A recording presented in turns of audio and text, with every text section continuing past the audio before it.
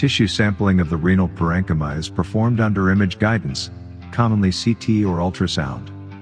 It is often performed on outpatient basis. The patient commonly lies on the procedure table on the belly. The initial CT images are obtained. The target area commonly in the lower pole of the kidney is determined and the biopsy device cannula entry site is marked on the skin. Then, the access site is sterilized.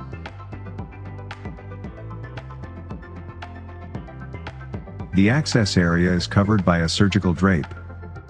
The skin and renal capsule are numbed with a local anesthetic at the access site. A very small nick may be made in your skin to make it easier to pass the needle into the kidney.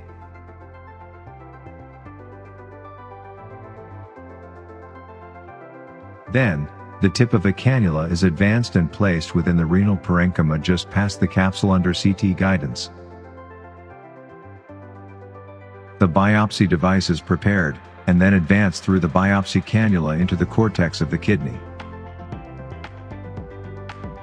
Subsequently, multiple passes are performed to obtain required parenchymal samples.